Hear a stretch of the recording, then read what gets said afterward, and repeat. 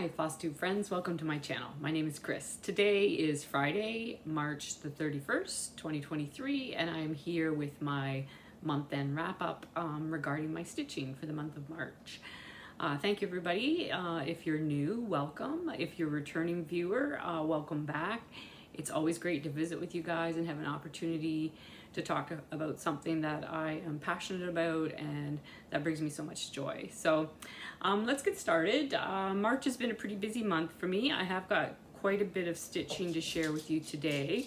I was lucky enough this month to be able to go away for a weekend with some of my friends. So I was able to do some stitching when I was hanging out with them. So that was great. And we had a wonderful time. Hi guys, I love you all. So I'm gonna just jump right in. So let's start with my focus projects.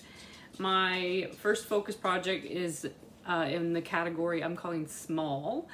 And this actually is a series that I'm working through. It's the Year in Chalk series by Hands On Design. The last one that I was working on that you would have seen was for the month of December, Peace on Earth. I will put a picture up here of what it looked like when you would have last seen it. And I have been able to finish it. So these are all stitched on the called for Weeks Dye Works gunmetal linen. I'm doing it on a 32 count. I did start out using the called for Gentle Arts chalk for the white, but I quickly ran out of that because I wasn't thinking. I only bought one skein, but there really isn't any variegation or anything in it, so I have just gone actually to B5200. I thought it looked closer to B5200 than to white, like or blanc. So that is what I have switched to for some of these. And I believe, I can't even remember where now, part of this is with the chalk and part is with B5200. So yeah, I don't know if you can see if there's a big difference or not, but so. And then the colors, so each one just has one color. And if I had the called for hand-dyed floss, I would use it. And if I didn't, I would just pick another either hand-dyed or even a DMC that I thought was close to what the models were stitched with. So that is December.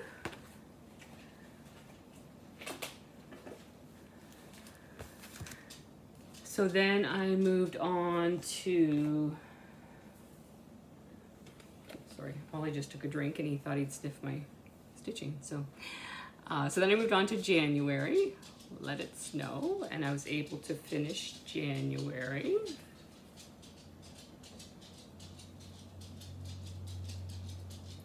So there's that one. Ollie.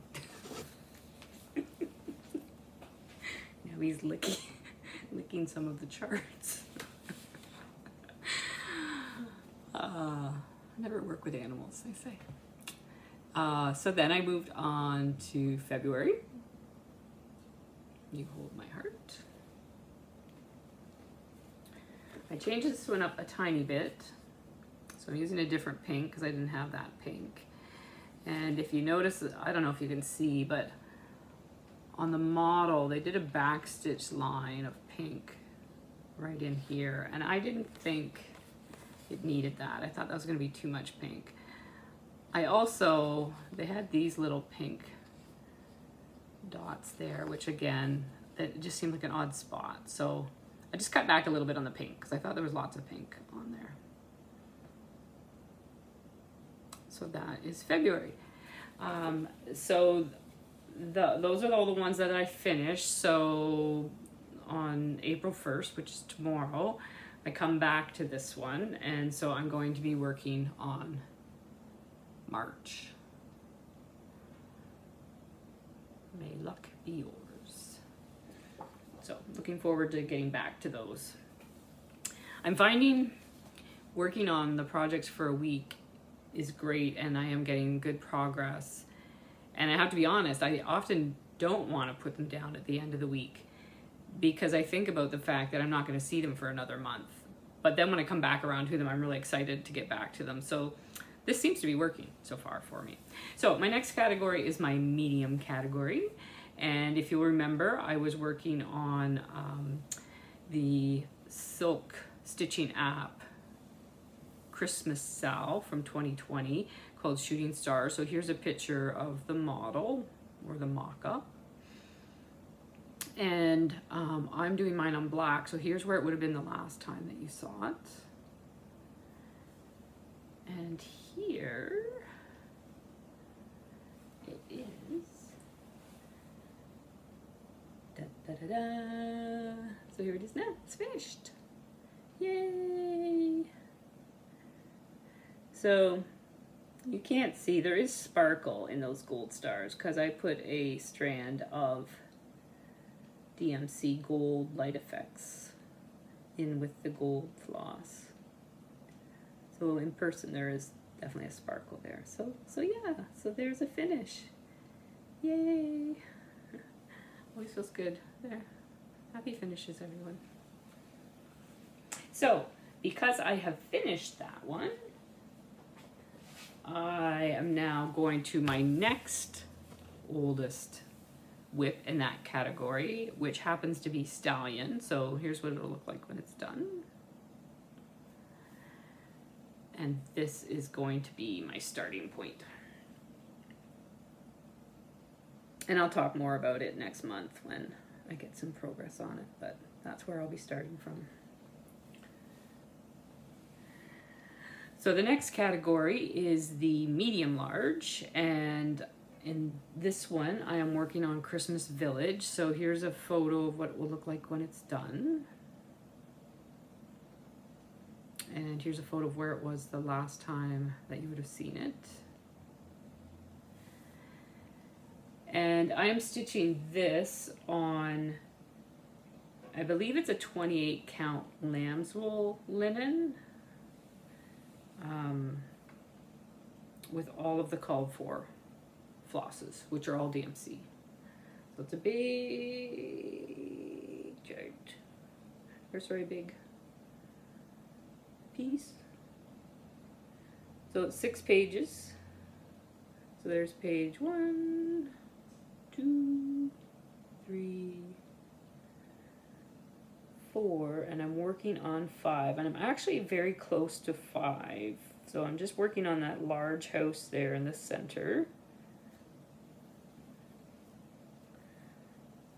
I actually completed this little house since last month, a little bit more of the snow in there.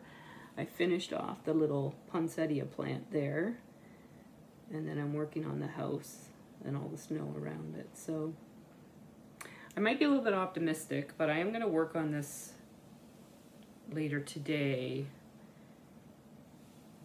And I'd like to try and get a page finish, but that might be a little unrealistic, but we'll see how it goes. Check in next month and see how I did.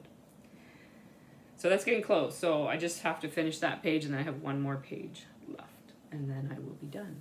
And that's a big project that's been in my whip pile for a long time, so that's gonna feel good to get that one done.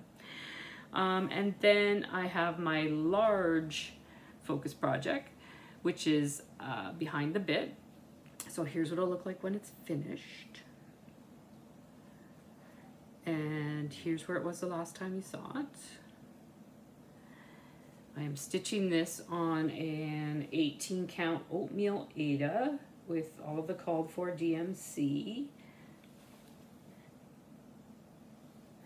And I haven't got a whole lot more done, but I got a bit done from the last time that you saw it.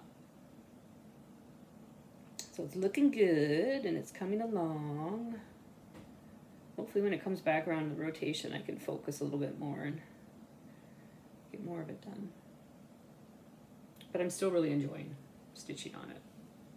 Even though it's large and even though I've been stitching on it for quite a long time, this now is my oldest whip that I've had on the go. So those are my 4 focus projects. They each get a week.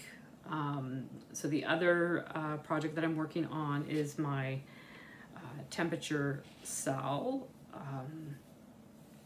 It's a pattern by Apricot polka dot from Etsy, and I'll link their website or their Etsy shop down below.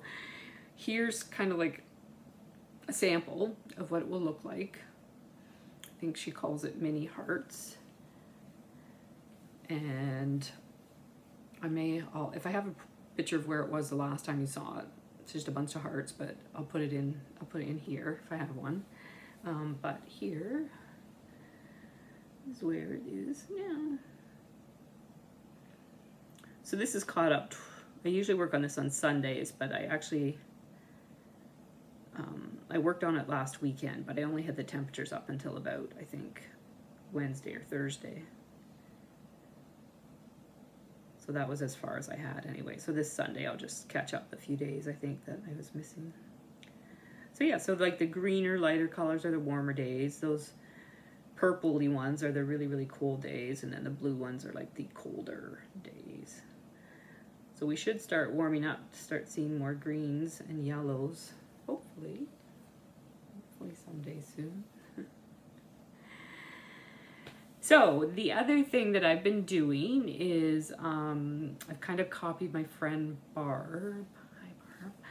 And I'm doing a Sunday stitch or a Sunday spin where, so on Sundays I'm working on my temperature chart, and then I'm picking a random whip, either using my whip wheel or just if there's something that's sort of been calling to me or something that I want to play with, I will pull that out on the Sunday and stitch on it. So the first Sunday in March, I spun the wheel, and the project that came up was Whip It by Awesome Pattern Studio.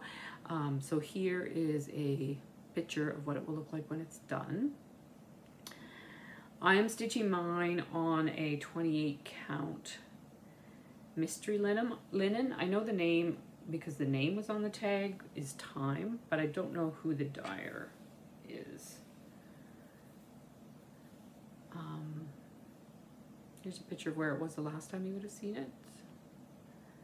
And here is where it is now.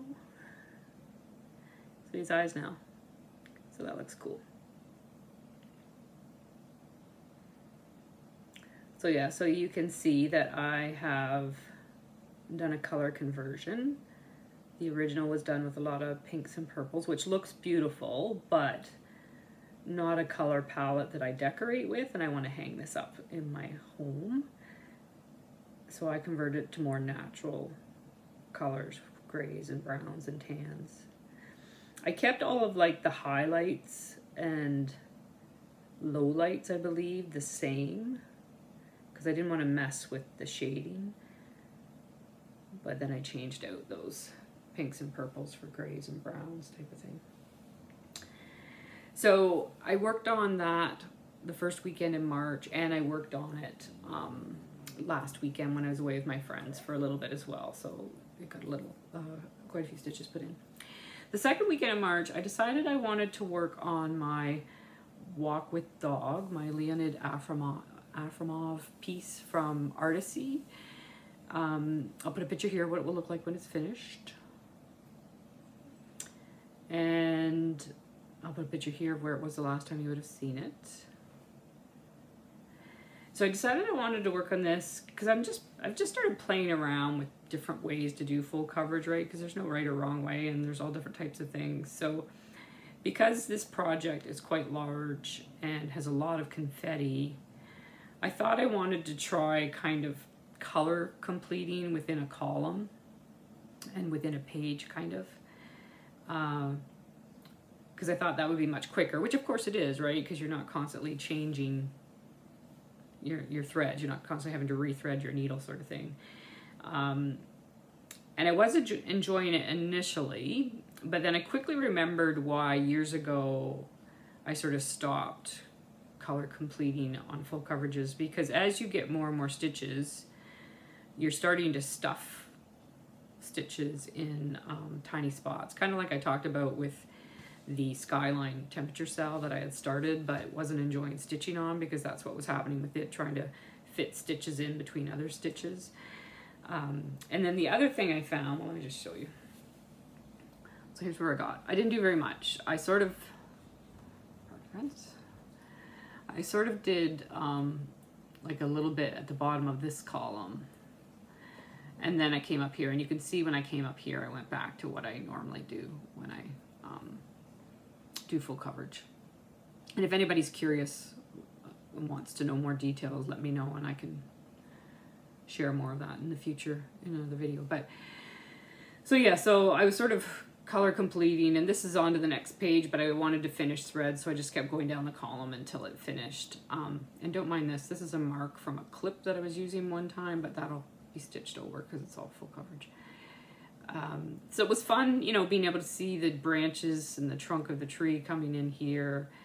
But as I say, as I got down towards the bottom of this, I was cramming stitches in, and I don't know, well, you can kind of see in here this yellow area, like the stitches are quite distorted. And also what was happening was because of all the threads going down to these ones that were getting carried behind here, like in behind here is really, really thick as well. It seems, I don't know why it would be different than over here, but it is. So I did not like how that was looking. So that's why I went back up here, went back to what I did before. I'm still undecided. I don't think I'm going to pull this out, you know. There's like, I don't know, 75,000 stitches or something in this piece, at least. And, you know, this is a group of what, 200 stitches. So I think I think I'll probably just end up leaving it, but I'll see. I'm going to keep stitching, and if it's still bothering me down the road, I'm not above taking it out and redoing that section if I have to. But yeah, so that's where I'm at with it. I did enjoy working on it, and I'm kind of looking ahead as I'm working on my behind the bit, that when it's finished, this will be the next large project that I work on. So I am looking forward to really seeing some progress on this and seeing some of the colors come together, because it is just beautiful. So that was the second weekend in March. The third weekend in March, I actually decided to make myself another pair of felted slippers.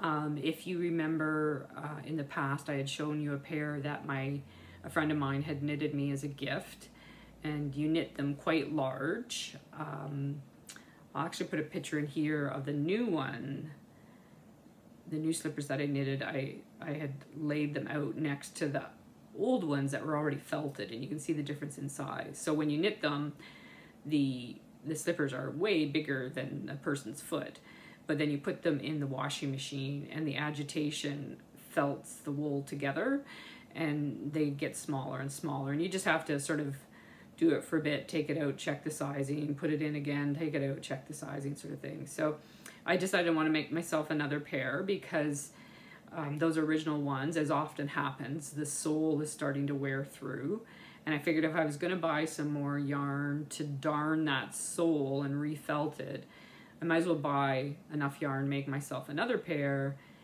and then I kind of can switch back and forth, or if one needs to be repaired, I can wear the other one, sort of thing. So that was the picture. So you sort of saw, I think I have a picture of the two of them with Ollie, so I'll put that picture in. So there they were, both stitched, and then I felted them, and so here is what they look like felted.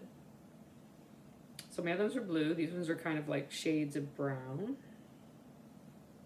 and yeah, they're super comfy, cozy. They're starting to get a little bit fuzzy, and they get hair, the pet hair and stuff, you know, will sort of stick to the bottom, and sometimes it will weave its way in, so it's just another fiber there, and you're, you know, adding to your slipper, or the stability of your slipper. So yeah, so I'm really enjoying those. They're nice and comfy and cozy, and I just really enjoy wearing them. They're nice because you can just leave them on if you throw a blanket over top of you, and I can wear them with socks, I can wear them in bare feet, and they're great. And yeah, if they start to stretch out a little bit or they get dirty, you can just throw them in the washing machine. You just have to be careful how much you agitate them. And even if they do get a little bit small, you can stretch the wool out if it's still wet, kind of thing. So that was my Sunday stitch for that weekend. So So then the last weekend, in March, last weekend, was when I was away with my friends and did some stitching. So there were a couple of other projects. So I did mention I worked on Whip It while I was there. I did do a little bit on Behind the Bit while I was there. I worked on my temperature cell a little bit. And then I wanted to work on my mini farm scene, I guess I'm calling it. That's the series I got out of this little book. Many More Minis. By Georgia. Sorry, I'm not sure the correct pronunciation of that. Hernandez. She has some really beautiful little patterns. Her shading is just gorgeous. But so I was doing these little farm scenes. So you can see winter is right there. And I had done spring. So I'm going to switch winter out and put spring in later today. And I had done autumn. So the one I had left was summer. So I started and finished it last Friday when I was stitching with my friends. I did stay up quite late because I really wanted to finish it that day. They are close, like they're 28 by 30 stitches, so they're almost 900 stitches. So that's a big chunk of stitching, even though it's a tiny little thing. Right, like here's my hand. They're like 2 3/4 inches or so, I think, square, approximately square, not quite. So yeah, so that's been a fun little series, and I just really enjoy them. I have them in that little frame, sitting next to my stitching spot. They're by the clock, so anytime I look over to check the time, I see the little picture, and I don't know, it just makes me happy. Just looks like a little place you'd like to go and go for a walk or hang out kind of thing. So the last thing that I have, the last stitching I have to share with you was wanted to do a new start when I was away for the weekend. So my friend Kim and I, hi Kim, we had been talking, and we both have some Tellin emblem patterns, and we decided to do a start along. So we both happen to have this cardinal from the Birdies and Berries series, and we agreed that we would start that this past weekend. So Kim has posted her progress on Instagram. And Kim actually started, I believe she maybe started with this border, but her latest picture, she has the cardinal finished. I decided to start on the border and save the cardinal. That's my motivation to get all of the other stuff done that might not be as much fun to stitch, but actually this is really fun to stitch. And I have to admit, like these colors, I'm like looking at the colors going, this is so odd. These are odd colors to put together. But once you get them all together, it actually looks very cool. So I can't wait to actually get to the cardinal, but I'm gonna make myself do all the outside work first. So yeah, so that's my start along, Kim. So that was fun. Thanks for doing that with me, Kim. He's gonna go in my whip pile for now. He might come up as a random spin, or I might just choose to do him as a Sunday stitch. But Kim, let me know if you finish yours or if you decide to start another one, because I could always start another one with you. So that is all of the stitching that I have done in the month of March. So I think that was pretty good. I'm really thrilled that I had the finish. Happy finishes. And I'm looking forward to moving on to another medium-sized whip, the Stallion one, and getting some progress on it as well. So I do have a couple of other things I was going to share. I don't really have an Etsy shop sneak peek this month because I haven't been doing a whole lot of sewing, but I do have one thing that I've made for myself that may or may not end up being something that I sell in my shop that I'm going to share. I don't have any fun finds on Instagram this month. I just didn't get around to doing that. But I do have a little bit of haul that I've been accumulating in the last little while, charts basically, that I thought I would share with you if that's something that you're interested in. So if you're not interested in haul, or you don't want to see what I've been sewing, that is it as far as stitching. I guess I'll just quickly mention plans, which are basically going to be keep doing what I've been doing. So I'm going to keep working on my 4 focus projects. I'm going to do the temperature cell on Sundays, and then I'm going to work on one of my other whips, whether it's a random spin or just something that's calling to me that I feel like working on that day. So that is it as far as stitching goes. But if you're curious to see the charts I've been accumulating, or if you want to see my stitching, then stick around. So I have a few charts. Some are haul and some are Stitchy Kindness. So I'm going to start with the Stitchy Kindness. I mentioned my friend Barb. We have become friends through Instagram and here on YouTube, and we've passed the stash a little bit between each other, and Barb just recently sent me a few charts. She's so sweet and so kind, and I really, really appreciate that generosity. So here's one of the ones that she sent me. This is from Gita's. Inuk and Nanuk. Cute. Adorable. And then she sent me this Jeanette Douglas. Take Time to Quilt. And I think there's one for each season. So this is the autumn one. So it's got a bunch of specialty stitches, because Jeanette Douglas likes to incorporate specialty stitches into her patterns. I've never stitched one of hers, but I've admired them for a long time, and I have wanted to. I just haven't gotten around to deciding what I wanted to stitch. So when Barb reached out to me and said that she had finished with this one and would I be interested in stitching it, I said, oh, I've been wanting to stitch one of hers, and that would be wonderful. So she sent this along to me, and of course she didn't just send one. She sent that little one that I just showed you, and another one. So she also included her leftover threads, which are, I believe, silks, right, Barb? And some metallics that are used in the pattern. I haven't looked at all the details, but I believe these are silks. But so that is going into my stash. And then the other one she sent me, Barb. This was so kind of you. I love Blackbird design patterns. I have not stitched a Blackbird design. Again, it's another designer that I admire and appreciate and enjoy seeing everybody that is stitching them, but I've never stitched one myself. So this is the one that I believe was to celebrate Traditional Stitches 20th anniversary, I think. So that is going into my stash. Thank you.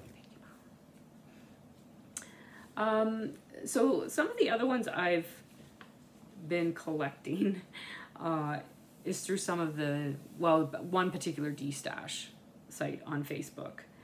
And I tend to be drawn to things I haven't seen before, or things that are out of print, or they're just not mainstream things that you see all the time. So one of them that I found was this based on the artwork of John Clayton. And if you'll remember, I have another piece, the hard frost one that I did as my New Year's Eve start. It's the horse in the field.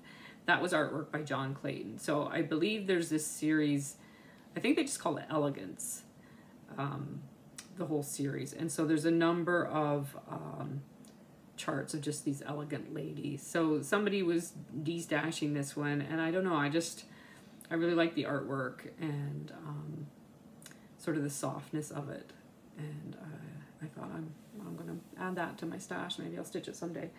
There are a number of other ones, like on the back here, it's just showing these 3, but there are more than that. I've seen more when I went online to look to see what else there is.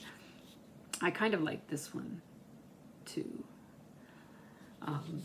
My one daughter has blonde hair, very blue eyes, and my other daughter has dark hair. So I was thinking, gee, maybe that would be a nod to my two girls. I also, somebody was getting rid of this one. I think it was like $2 or something. Because it is always nice to have some alphabets to add to things if you want to add some words, or you want to add something to the back, you know, a year and a date, that sort of thing. So I thought I would pick that up. Then I have this Mosey and Me. It's called Veggies. So it's a cute little rabbit. There's some specialty stitches in this one as well. So you may have seen, I know Pam from Pam and Steph Just Keep Stitching. I think she has a few Mosey and Me charts, and I believe Frank is the designer, and Frank was actually the interior designer that was on the show Trading Spaces many years ago, if anybody's familiar with that show. So they have done some designs or worked together to make these designs. And so yeah, I just thought that bunny was cute. Another one, speaking of Pam from Pam and Steph. Pam, not too long ago, finished this guy, patches, Christmas patches. And I just thought it was beautiful, and I saw somebody was de-stashing this one, and I said I would like that. So he came to my house. Another one I was enabled through a Flosstuber. Is this Amid Amish Life? So Brian, or Blitz Stitch, was stitching this. It's a triptych, so there's 3. And he stitched all 3 of them together. And again, I just really liked the look of it and thought when somebody was passing it along that maybe I would scoop it up and put it in my stash, because maybe someday I might want to stitch that one. So you know me in a series. So I found these in an Etsy shop. Fizz Pop Quilts is the name of the Etsy shop. I'll link it down below. And I believe she said somewhere on her site, or maybe in a message to me, but she, I believe, often goes to estate sales and buys, I think, leftover supplies. But so she had for sale on her site this series. I've never heard, I'm not even going to try and pronounce that. Never heard of this designer, but it's these seasonal charts. And I just thought it was a really cool concept, how there's like this outer border picture and then this inner picture. And again, they're just very pastoral and serene to me, and peaceful and pretty. So that's summer.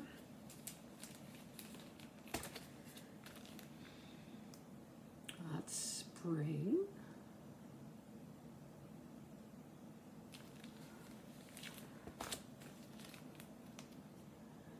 Autumn. And I really liked, she was like, she sold them as a batch, because it would have been, I think, sad if somebody just took one and then you know me, you need the whole series. So, and winter, this little bunny is so cute.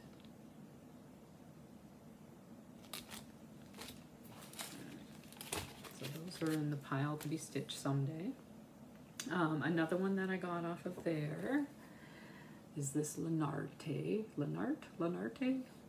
chart, Stony Creek, Girls with Bicycles. And again, I just really love this art style, this sort of soft, ethereal, kind of faded out. And again, just sort of brought back memories of being a kid and riding bikes, you know, with my friends.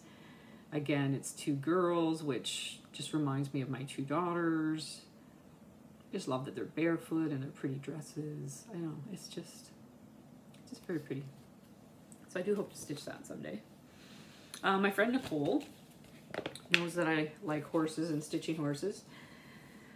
So when she was at retreat last year, she found this on the freebie table and said, hey, do you want me to send this to you? And I'm going, sure. So I have some more horses that I could do. And there are some really, like, this one reminds me of the book, Misty of Chincoteague. I really like this, The Mare of Foal. My sister has a Palomino. This is quite striking.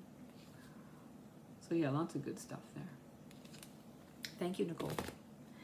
And then recently, a friend of mine that I used to work with, she was de-stashing a whole bunch of stuff. She's a long-time crafter, multi-crafter, does a lot of crafts. And yeah, she had like 3 tote bags full of old charts, patterns, magazines of, wasn't all cross stitch. Some was knitting, some was sewing. A lot of it, like she does a lot of embroidery work as well as cross stitch. But I found a few gems in there. So one of the ones I found was this one. And I specifically got it. I love the look on this cat's face. And I really like this kitten and the effect of the light behind it and its little fur standing up on end. So I would like to stitch those someday. There's that cat a little bigger. Sometimes it can be hit or miss with cats. Some of them look good, some of them look funny. And then I was thrilled to find out that my friend had some prairie schoolers in her collection. So, Santa and Snowman. Cute, cute, cute. A prairie year. Oh look, a series. And prairie birds.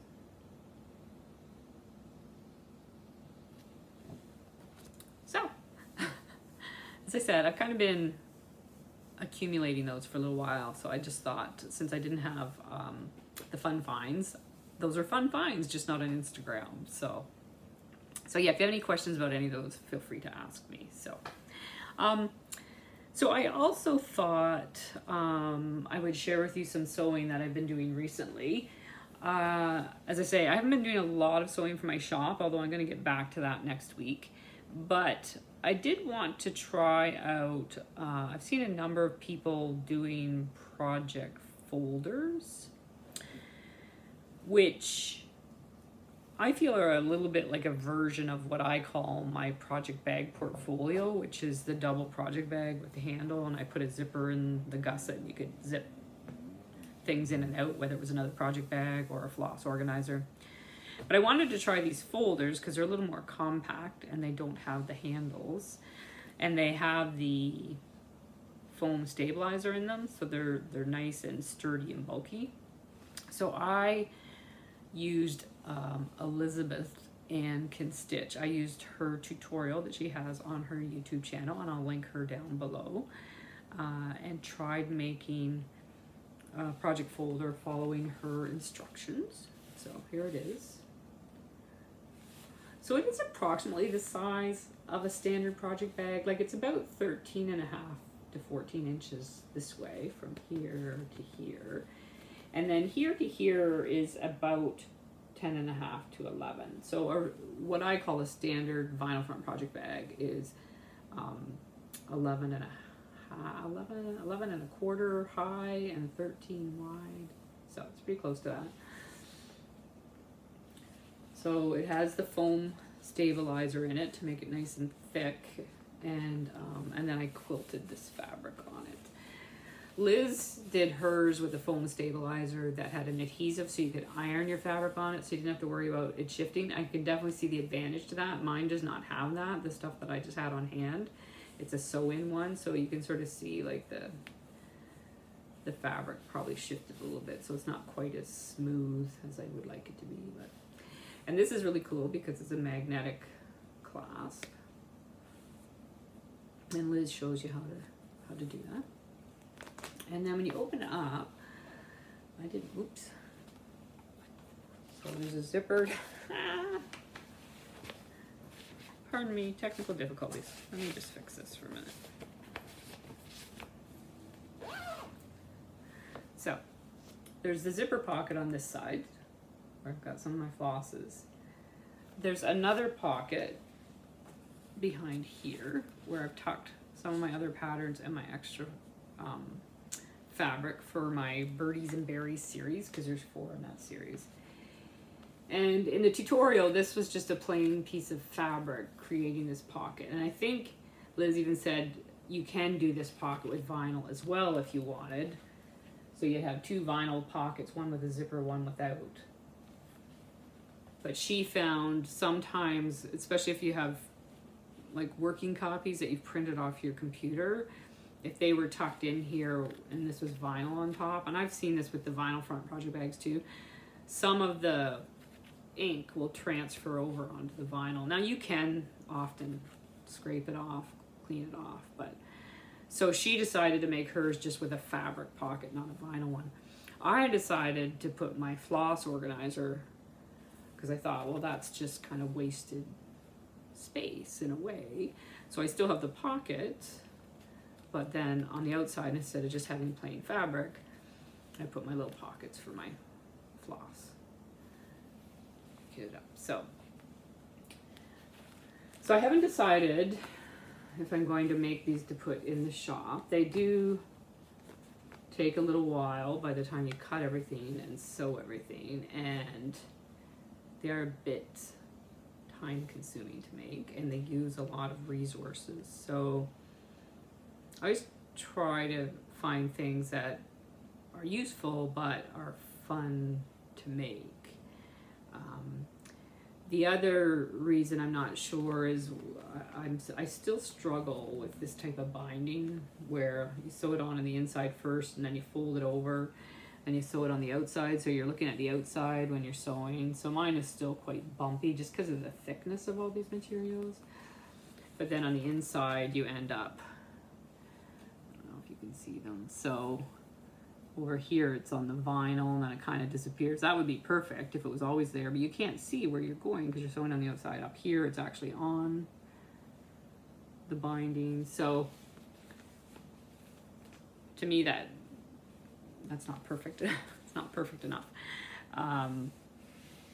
So I may try making another one but hand sew that binding and see how that goes and how long that takes. But let me know if that's something that people are interested in. Like, full disclosure, if I was going to sell this in my Etsy shop, I'd probably have to list it for like $80 to $90 Canadian to make it at least somewhat worthwhile for the amount of time and energy and resources to make them. So yeah, I'd love your feedback if you think that's something that people would be interested in, if that's something you'd be interested in, or if you think people are probably just happier with, you know, regular project bags kind of thing.